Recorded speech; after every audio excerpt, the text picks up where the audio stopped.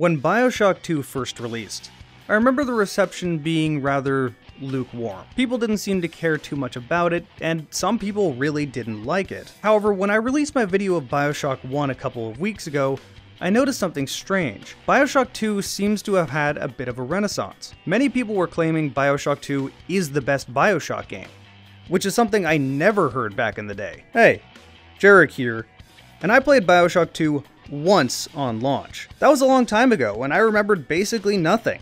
So I had one question coming into this game. Is Bioshock 2 better than Bioshock 1? Don't ask how I can breathe underwater. But before I can get to that question, I had a few other questions. I knew people had strong opinions about Bioshock, but my god, I was not prepared for how strong those opinions are. When I posted that video of Bioshock 1, there was a lot of hate directed at Bioshock 1. I had a few theories as to why, so I ran a poll. That poll asked, do you think Bioshock is overrated? It got 8.3k votes. 80% of those votes said no, 20% said yes. So that confirmed what I thought. The people that hated Bioshock were just the vocal minority. But 20% is not an insignificant number, that's 2 out of every 10 people. I had another theory.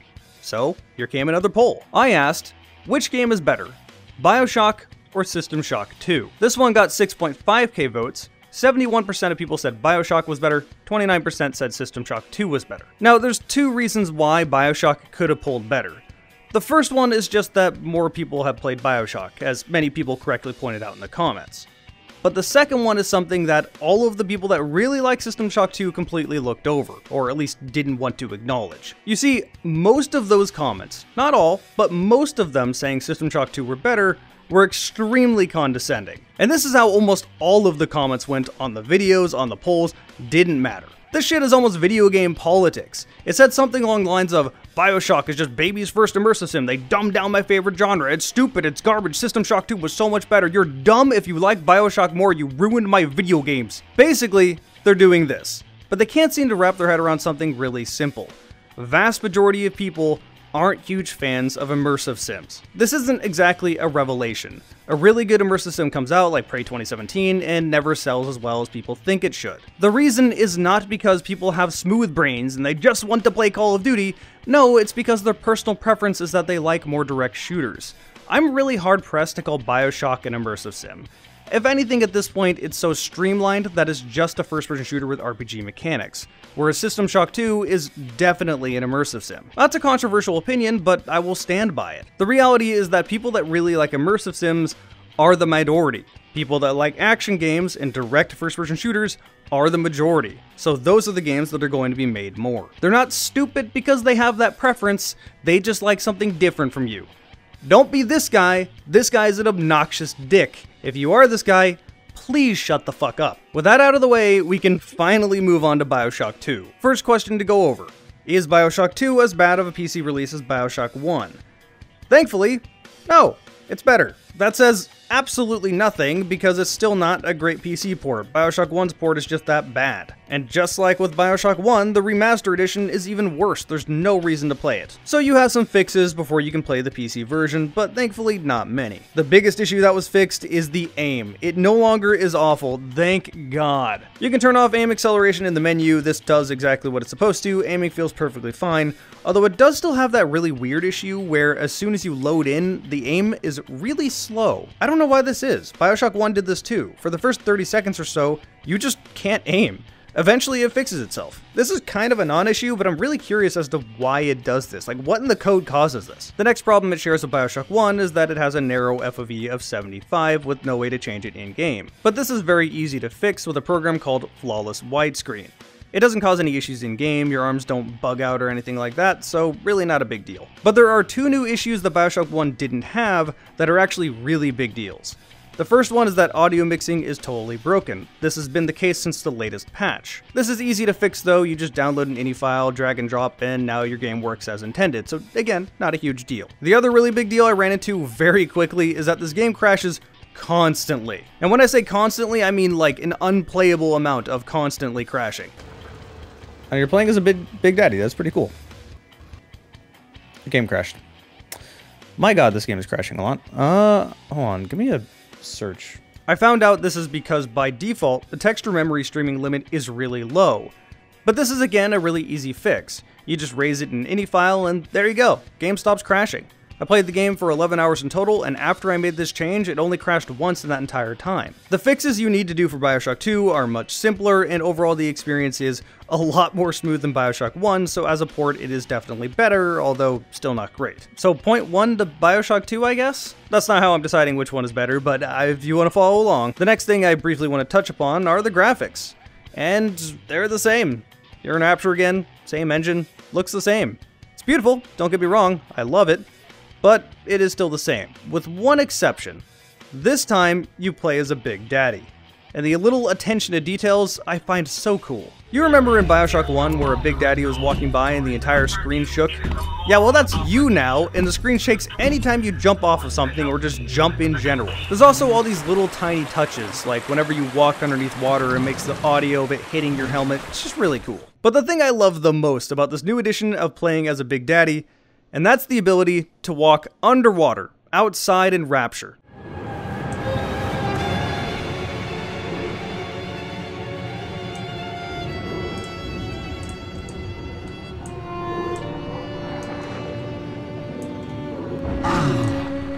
This is awesome. We spent the entire first game looking out there, just seeing the open ocean, but not having a chance to really go out and properly see it. Being cooped up inside. Well, no longer. All of this open space, all of this ocean, you can go out there, you can explore. At least to the linear sections of the game, but I don't care, damn it, this is cool. Before I continue, if you're enjoying this content, then consider subscribing. I'm pretty close to 250k subs.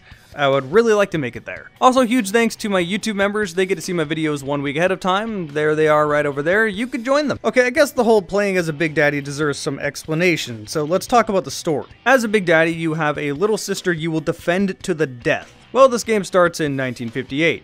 You get separated from your little sister, and Sophia Lamb does this to you. There we are. He's perfectly safe now. This is not your daughter. Do you understand? Her name is Eleanor, and she is mine. Now, kneel, please. Remove your helmet.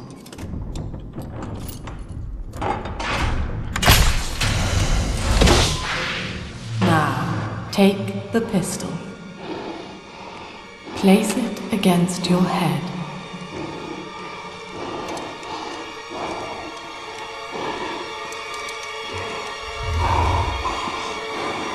Fire.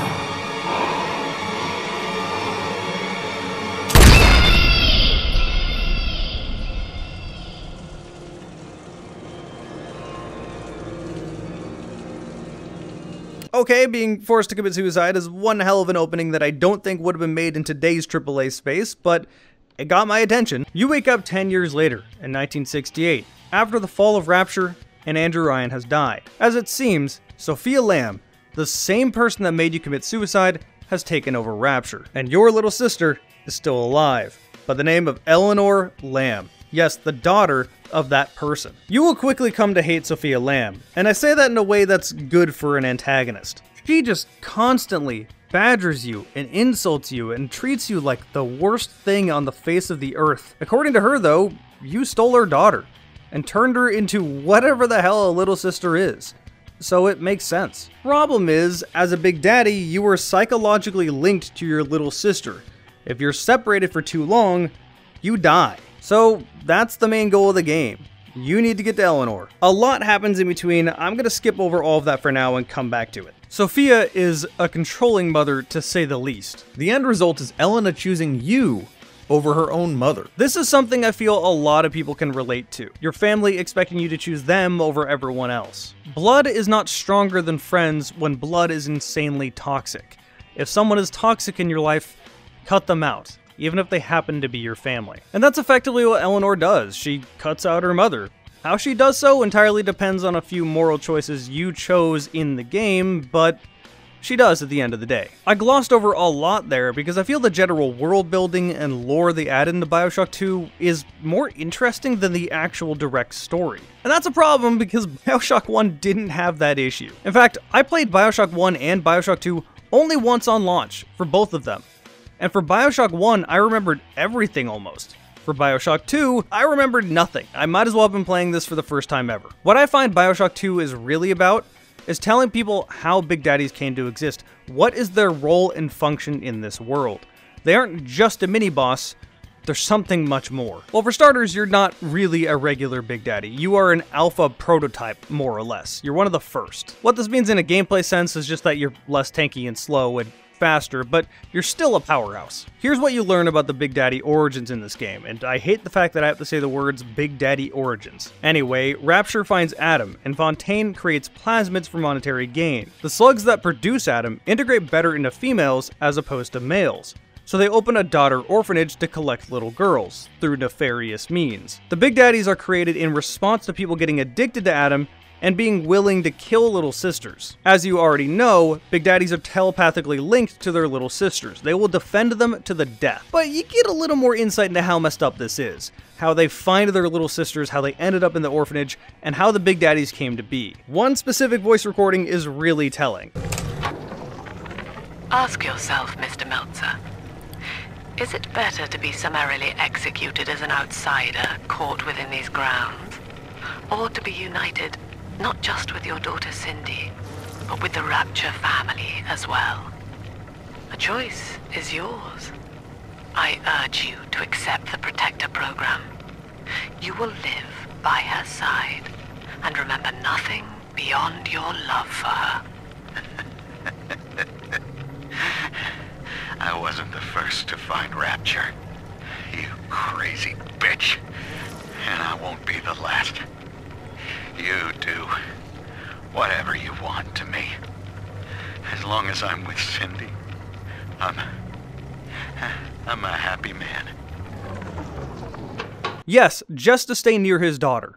That man bent to Sophia's will and allowed them to turn him into a Big Daddy. And the fact that you have your own will and you're making your own choices can lead you to believe that Big Daddies as a whole have their own will and make their own choices. Suddenly, you're not just murdering something for Adam, you're murdering who could have been the father of the sister you're trying to grab. And you do get a lot of choice in this game, at least compared to Bioshock 1. While playing through Bioshock 2, you get the choice to either spare or murder 3 different people. The first one is a woman that hates you and tries to get people to kill you because she thought you stole Eleanor. It's a misunderstanding and that's as far as it goes, so I think most people spared her. The second one is a journalist who was hired by Andrew Ryan to try to get dirt on Sophia. He succeeded, Sophia was grabbed and put into a correctional facility, and he was the one that ended up grabbing Eleanor. Sparing him or murdering him suddenly is a lot harder of a choice. The last one I have some problems with. This guy is going insane. You know he's going insane because he has pre-recorded messages from before he went insane telling you to please kill him when you find him. Hello again. I have been exposed to a massive dose of substance Adam. By the time you hear this, I will have armed this facility's defenses en masse. You, my friend, must therefore penetrate them and kill me. Please believe that if I could have done it myself... and on that cheery note...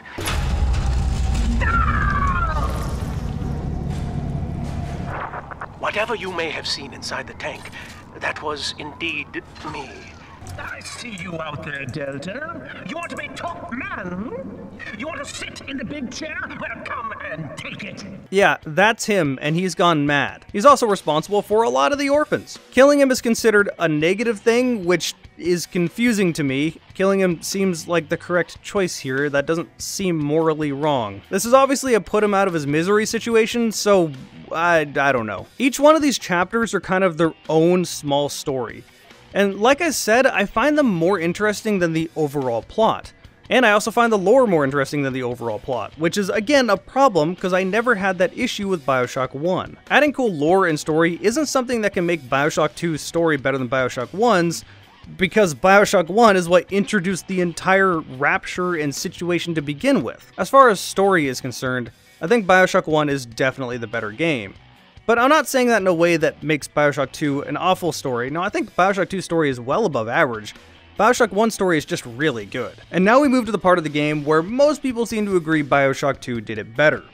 The gameplay. I'll assume you have watched my Bioshock 1 video or played the Bioshock games, so I won't bore you with the bare basics of how Bioshock plays. You know what plasmids are, you know what guns are, you know how this works. Instead, I'll talk about what Bioshock 2 does indeed do better. The first one is plasmid usage. You can always use your plasmids. You don't need to swap to them to shock whatever. You always have them ready to go. Thank God. This is huge when it comes to the gameplay. I ended up experimenting with these plasmids so much more in the second game than the first one, simply because they were less of a hassle to use. The shock plasmid is still the one you'll probably end up relying on the most, until later on in the game, where you get bees. Holy hell, is this plasmid overpowered? It does so much damage over time and completely stuns the enemies, including the bigger enemies. Quite fair, you bully!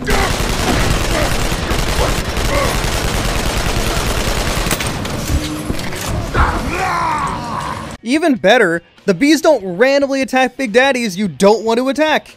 Yes! Finally! Another plasmid I used a lot was the ability to put down a target that enemies will attack. Tier 2 and Tier 3 versions of this target will make it so that enemies harm themselves when they attack it and give you health when they attack it. These three plasmids work together really well. Throw a target out that they will immediately attack and ignore you, throw bees out that will constantly do damage and hit everyone, and then shock one of them to completely stun lock all of them. There are many other plasmids, but you get my point. It gives you a reason to experiment. And then we get to the weapons, which is really interesting to me.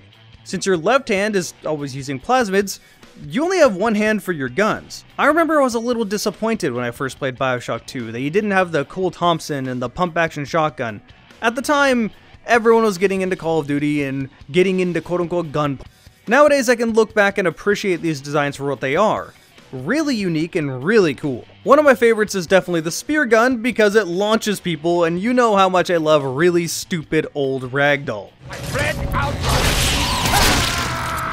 I really wish we could go back to how ragdoll used to be in the mid-2000s, where enemies would just get launched whether it made sense or not. But my favorite weapon of the game is probably the iconic drill. You can either beat them with this massive drill, What's that? you can use it like a regular drill, or you can do the iconic launch with the drill. Wait, can I? Aww. Look, I'm trying to play with fish here, okay? Let me have fun. This thing becomes really strong. There's even a gene tonic that allows you to use only that drill, making your plasmids use way less atom, but you can't use any of your guns. Sounds like a really fun challenge to play through Bioshock 2. Of course, the plasmids and new weapons don't mean anything if you have nothing to use them on. And there are some new enemies. The first new enemy is this roided out dude. He throws shit at you, gets angry at you, kinda acts like the brutes did in Halo. It gives you something to use your AP rounds on, and that's pretty fun. But the next new enemy I think is more interesting, and that's other alpha big daddies. God, do I hate that I have to say the words alpha big daddies. Anyway, these are big daddies that have less health but are much faster. And if you want to take on the best of both worlds, there are the big sisters. These have a lot of health and they're very fast. Strongest enemies in the game. These come around after you saved enough little sisters. They don't like you taking them away from her. These are the newest of the last in line, but since they were running out of little sisters and out of time, it was a dead end. Bioshock 2 also has a few returning mechanics from the first game that have been drastically improved. For example, the hacking is so much less tedious in this game. In the first game, you were going to spend so much time in that stupid hacking minigame. But in Bioshock 2, this plays out in real time and is just much faster. That isn't to say it's flawless, because it is still kind of tedious having to do it this much. And also, I swear this minigame is a lie. How is that not a successful hack? How? Somebody tell me. The next thing they drastically improved is the obnoxious photo mechanic in the first game, where if you take photos of the enemies, it will give you passive boosts. This works effectively the same way in Bioshock 2, but now you have a video camera and it doesn't interrupt combat anywhere near as much. That said, I still don't like it. Having to pull out your camera and even start it before getting into a battle is just annoying. Better, but I don't see why this mechanic even needs to exist in the game. Then there are entirely new things that just didn't exist in the first game. For example, since you play as a big daddy, you now have to defend little sisters. Kind of. You still have the option to kill a Big Daddy and then harvest the little sister, so if you want to be evil, go right at it. But if you want to save them, you put them on their back and they will ferry you around to 2 different bodies. The little sister will then start taking Adam out of this body, and while she's doing this, you need to defend her. Once the little sister has done this to 2 different bodies, you can safely take her to a vent. I know a lot of people really don't like this mechanic because it takes a lot of time, but it didn't really bother me. The last new mechanic I want to mention is that for one brief section, you control a little sister. This wouldn't be much to write home about. However, it's fascinating how the little sister sees the world around you. She sees the world as if Rapture never collapsed, as if everything is brand new, until you come across a body full of Adam.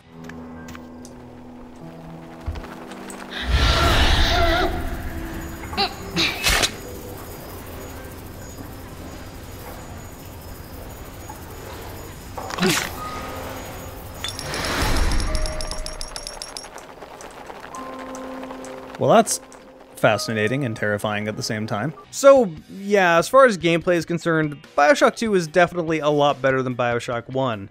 It even just feels less janky, like something about the gunplay just feels natural. At least more natural than the first game, which isn't very hard. So where does this leave us? Is Bioshock 2 better than Bioshock 1? Well, it depends.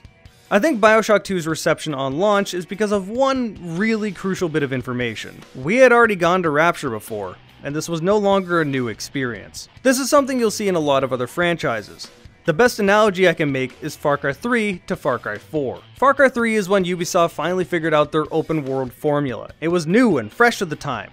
Everyone wanted to play it. But then Far Cry 4 came out and it was more or less the same. But it did objectively have gameplay improvements. Grappling hooks being scattered around made it so you don't have to walk around entire hills and mountains. It had an entirely new roster of weapons and all of Far Cry 3's weapons. There were new enemies, new animals, new region that was just as big if not bigger. Gameplay wise, it was just objectively better. But story wise, it wasn't. It didn't have Voss to hook your attention. Pegamin is good, but he's no Voss. The result is that a lot of people were disappointed by it. But considering Far Cry continued to release new games, it didn't have the renaissance that Bioshock 2 did. My conclusion personally is that I think Bioshock 2 is better for repeat playthroughs, but for the first playthrough, Bioshock 1 is the better game. You're never going to remove the experience of going into Rapture for the first time, and you'll never forget the twist that story had. In comparison, I just forgot everything in Bioshock 2, I didn't remember it at all. So as janky as the first game feels nowadays, I think I would still have to give it to Bioshock 1. But I will give a respectful nod to Bioshock 2 for being a lot better than I remember it being. As for now, I think that sums up all my thoughts on Bioshock 2. Next up, my Nervous Den DLC.